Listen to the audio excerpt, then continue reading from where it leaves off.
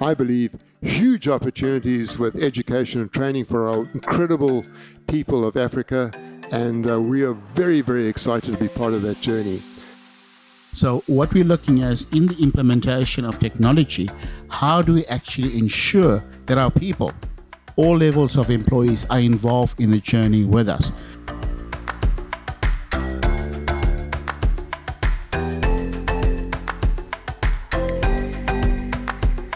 And over the last 2 decades, the number of women employed in the mining industry in Australia has jumped from about 8,500 people back in 2002 to now an estimated 45,000 people. And I think recognising the value that that different perspective and different DNA brings to the workplace is what is important for us to drive a different culture in mining.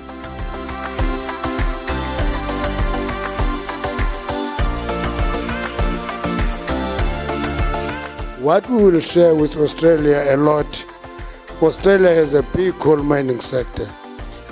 How did you manage to move so quick into renewables? We can't move that quick, but you'll have to share that experience with us.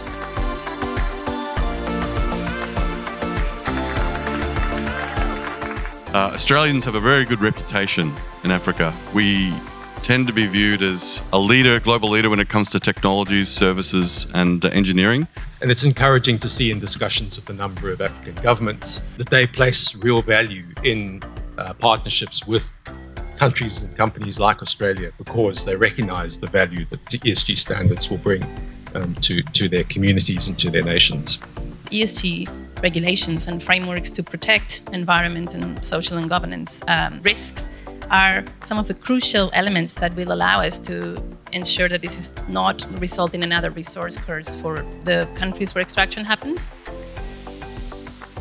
The time is now for the mid to downstream side, whereby the processing is done in the country. Those manufacturing industries must happen for the benefit of all. Obviously, we believe in foreign direct investment as well. So there's a mutual benefit of a win-win situation. Every country where we're located in Africa, that's one of the first things that we undertake is a skills assessment, understanding what we need to do to be able to bring the communities up with us. There are also opportunities where you not only bring skills, you can also bring manufacturing capability and have some economic activity in the areas where you operate. There is a great opportunity for African green hydrogen within a global market. So as Africans, I think we need to be proactive. We need to get to scale quicker. We need to get to market quicker. As a country, as Zambia, we are very happy that the two leaders of Zambia and the Congo have taken a bold step to move forward together, meaning investment between the common ground of the Copper Belt is assured.